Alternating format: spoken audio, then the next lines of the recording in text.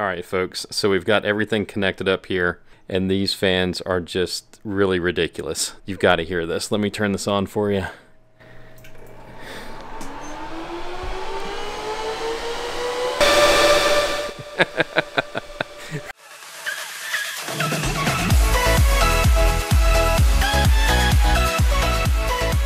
We're going to take a quick break to talk about one of our new sponsors on the channel, which is VIPSCDKey.com. They are a platform selling official Microsoft keys along with other game keys as well. Now, to introduce you to them, I want you to go to your browser and type VIP-SCDKey.com. And from here, you will see all of the product keys that they have to offer. Now, often is the case that we have just brought up a new mining rig or maybe built that new PC gaming rig and we need a Windows 10 key. We are just going to type Windows 10 and we are going to select the version that's appropriate for you. They were kind enough to give our viewers 20% off, 20% discount on these licensed keys. So we are going to use the promo code SKHR and apply. So now we're going to activate Windows, and I have remoted into a Chia mining rig. So I am going to go to Settings, and from here Update and Security, and you'll see the Activation tab on the left side. And here we'll enter our new key, and there you go. We've activated this copy of Windows, and you can see here Windows is activated, and that annoying overlay text from Microsoft is no longer here. So we are all set. So when you need a product key, be sure to go check out VIPSCDKey.com. Now back to the show. Hey everyone, welcome back to the HashRaptor YouTube channel. Hope you are doing great. Today we are doing part 2 of our mineral oil submersion testing here. We're dunking our GPUs, we're immersing them in this oil. Now, if you have not seen part 1, I do encourage you to go watch that because there are some decisions that we made along the way, why we are using this sort of low grade or standard mineral oil, and why we are working from the ground up. And just a quick philosophy on that is that I'm trying to do everything here so that I can learn as I go. I don't want to kind of skip steps and not have some of the learnings that many of you who have tested this stuff kind of went through when you started from the ground up. And I just want to document it along the way. So also the other thing I want to point out is in all of these videos I do, I'm going to put in the description below any of the primary lessons learned, some of the key takeaways, and things kind of not to do, and as we maybe come up with best practices or not, what to do, and I'll put those in the description below. So take a look at that. We do have a few from the last video, and then we've got some to add. So for example, the way we left off the last video, things were looking good. Actually, everything worked. The rig continued to work once we got everything immersed into the fluid, and temperatures for the first 6 to 12 hours actually looked really, really good, and everything continued to mine and look solid. Well, since then, over the past several days, what I have learned is it does mine solid, but this oil, even with one GPU in here, the temperature, the longer you will leave that in there, it just continues to rise and continues to rise. So I've set it mining so I could show you this. And if you look right here, this is our external sensor that we've got. We are at 121.2 degrees Fahrenheit. And I've had this mining for quite a while now. And that's really way too hot. You can, as you start reading, as you start watching videos, you learn that what can happen is you can actually create cracks in the tank. You can have issues with the sealant that's on your tanks. All kinds of stuff can start happening. One of the best practices I've heard is taking the fans off, removing the thermal paste, and then creating your setup that way. But I have seen people who've left them on to help create circulation. Well, that circulation, you can see the top of the mineral oil here. It is moving, but it doesn't help at the end of the day. The next thing that I tried toward the end of the last video was I just took this pump, and I didn't mean to do this specific test when I bought it, but what I decided to do was leave it, lean it on the side, and just allow mineral oil to be pushed to the GPU to see if more circulation mattered. And as you can see, it didn't. So what I want to try now is I want to use a second tank, sort of a reservoir over here, a large tank. I got this, I think, for $25 off Amazon. And I'm going to fill it with some more mineral oil. And I've got a second pump. And we are, at this point, we have no radiator connected. And what I want to do is pump the hot mineral oil from one to the other, and then hopefully take the cooler mineral oil and pump that back into this tank right here. So something else I wanted to show you just real quick here with the test setup we've got is I've never worked with mineral oil before in this capacity, like I said, and something I wasn't ready for is as you're working with this and tubes drip or you're moving parts around, you get tiny drops of oil, or at least I did anyway, in different spots, and you can just wipe it up for sure. But what I wasn't aware of is this stuff just stays around. It's not like water that evaporates. I mean, this drop, I've kind of left it there to keep an eye on it, and it's been there for about 5 days right now. So yeah, something to keep in mind as you're working with this stuff. There's definitely some positives to it, but also a few things that are just a little interesting and different about the makeup of the fluid. I did go ahead and put the filter in here because I figured, even though I cleaned these GPUs and I'll clean the next ones that I get, there's got to be some dust and debris down deep inside there probably. I didn't do a deep cleaning, so it was just logical to me. So far I haven't seen any negative, but I put the filter that came with this fish tank in here. So we've got this little waterfall and then the actual filters inside here. So I don't know, I don't think it's a bad idea, and everything's running pretty good so far. Okay, so we've got the pump in the new tank here, and I'm gonna have to reorient this one. I think what I'm gonna do is take it and put it on the other side, and what I'll do is pump the hot oil from this tank over into here, and then I'll have what might be the cooler oil. I don't know, we'll see. This pump on this side, let's see, pulling across, and then it's gonna pump out into this side of the tank. So we'll come out here with cooler oil down into here, let it circulate and mix, and then out the back side, and we'll dump back into here. So let's get some oil put in there and we'll be ready to go. All right, I've got the second pump in, and I've got the lines cut right here to feed from each tank.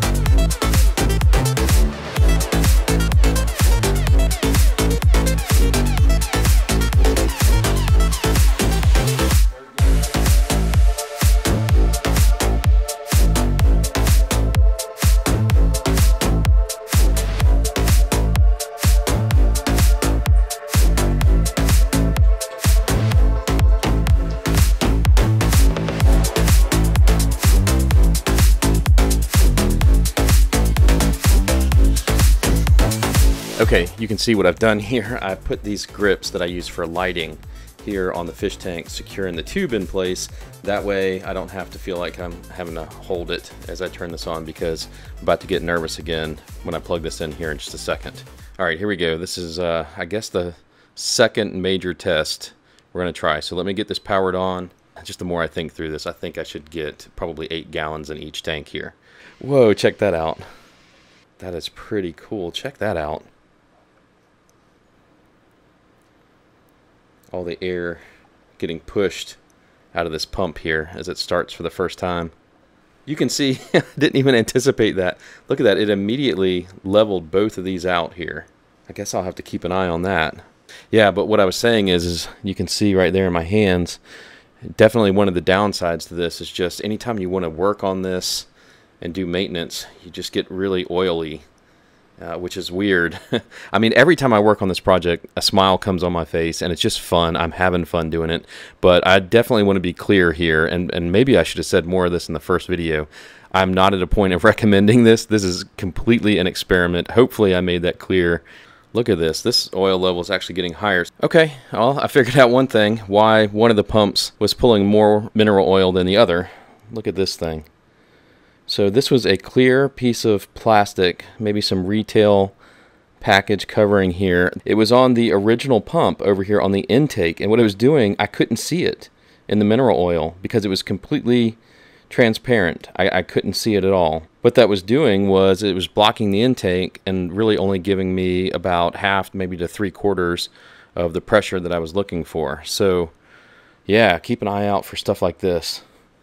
All right, we've got everything set up the way I think I want it for right now to run this experiment. So I'm going to let this run for a few hours and we'll be back to check on it. Okay, folks, this has been up and mining for a few hours now, and the external display up here actually reads about 110.5 degrees Fahrenheit. And before it goes any further, I actually just got this alarm from Hive saying that this GPU was at 75 degrees Celsius. I'll think about this, but at the moment it looks like just using the reservoir is a failure without any real active cooling. It was kind of as expected, but like I said, I wanted to walk through this. I was going to run an experiment where I put a cold plate on the reservoir over here. So I think what I'm going to do is eliminate one tank altogether, take the mineral oil from both, just put it into one and consolidate, see how that goes. So up next, let's consolidate and let's start testing with the radiators we've got. All right, so first up, I've got this Thermaltake Pacific CL360 radiator. So it's going to take 3 120 millimeter fans. And I've already unboxed it. Here's what it looks like. And right now, I'm just trying to work out the tubing that I've got to see if it's going to be sufficient with what came with the kit that I ordered initially. That does not come, it's not a Thermaltake kit, it's a fish tank kit, so it's going to be a little sketchy. And then the second thing I'm trying to figure out here is the orientation. So for example, am I going to put it, I think what I'm going to do is put it like this, and then put the fans on the back side pulling air through. And best I can see from all the testing that's done with these radiators, you can do push or pull, and it's pretty effective. And the pump's going to be down in the tank, so we'll have the pump lower than the intake here. So we should avoid any bubbles or anything like that in the radiator. So I'm going to play around with this a little bit and then get everything reconnected. You can see I've got my oil poured in here all the way up almost to the top. Hey, so here I wanted to show you this since I got this out. This is the suction cups that I had used to mount the GPU, and I don't know if it's from the mineral oil or from the heat of the mineral oil that it got so hot. Probably that. But this is like permanently, I don't know if you can see that, flattened, and it's like a hard, rigid plastic now versus before it was a rubbery suction cup, and you can see there's no cup shape in it anymore. Hopefully once we get the radiator working, this is just a heat issue and we won't see this anymore, but I'll keep showing you this stuff as it comes up. All right, I've got a new one. You can see right there. It's got the suction cup, nice and rubbery. We're gonna get this put on and hopefully it stays this way for a long time. I wanted to show you the fans we're using here. These are really high RPM, high CFM fans. I think it's over 200 CFM. I'll put the link in the description below, but they're wall thigh fans, so this is going to be really nuts. I hear they work great. They push a lot of air, but that they're really loud, so this will probably sound like an ASIC running in here. So we've got all the fans hooked up now. Look how thick that is. This thing is just a beast. This thing is a beast. And I've got the power cables here, and I've got to get this connected over to the rig. I'm picturing building some kind of custom frame to house this, to hold it up and onto the tank itself, and we'll get all the cards organized, but for now it's just going to be what it is. And for the power cables to make it over to the rig, I picked up this Master Fan PWM hub, and it's supposed to be magnetic, so maybe I can throw it on the side or something like that. Alright folks, so we've got everything connected up here. It took me a little while, but I've got all the grates on. I think I've got everything in place. I got a makeshift little stand here to hold the radiator in place. And the fans are connected. We're ready to go. And I just turned this on a minute ago. and these fans are just really ridiculous. They're really ridiculous. So you've got to hear this. Let me turn this on for you.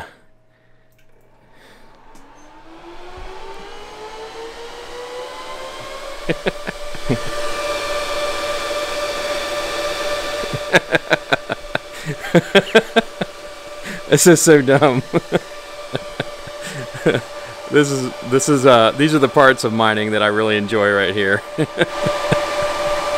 So I'm gonna keep an eye on this and make sure I don't have any leaks or anything. And if you can hear me, I'm gonna let it mine for a few hours, and we'll check the temperatures, and we'll see how it's doing. All right, so we have been up and mining for about an hour and 20 minutes, and you can see the temperature actually dropped a degree Celsius on the GPU that is immersed. It's at 36 degrees Celsius, and over here we've just climbed a degree or two, 78 degrees Fahrenheit on the tank, and everything's staying nice and cool, which before, without the radiator, by this point it was already starting to feel a little bit warm. Alright guys, so we have the miner. If you can see this right here, we have been up for 10 hours, and we have some pretty impressive results here. Look at this. So the fan on the GPU that's submerged is at 22%, and the one that's on the rig over here is at 32%, and the external card is at 57 degrees Celsius, and the one that is immersed here is still at 34 degrees Celsius, which is so good. That is so good. And then right here, the sensor that we have on the tank, which is just dropped in back here where the liquid is to see what the liquid in the tank is at about 76.9 degrees Fahrenheit, which as the days gone on, that's actually dropped. I think it had peaked somewhere around 78 degrees Fahrenheit. So I would consider this a success. I mean, with where we are right now, we've got this stable. Basically, we could let this run indefinitely. So the next steps, I think, are to start adding other GPUs and start to beef this up. Now that we know that this is working, let's generate as much heat in here as we can. And I'm going to try to get a full rig in here. So that'll be in the next upcoming video, the part 3 to this.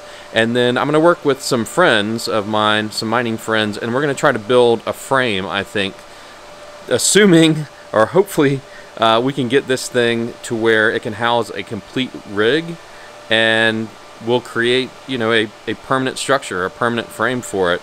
So if you've got any ideas on what that would look like, let me know. Put it in the comments below. I'm thinking things like a wire frame, maybe that you would buy a store-bought frame, and then set the radiator, and I think I'm going to do the RevTech board on top along with the power supply. So there'd be 3 items: the radiator, the RevTech, and then the power supply, and then all of the cables just hanging down into the tank, and having, I think the goal would be my 7 GPU AMD rig all in here. And I'll do some experimentation taking these fans on and off.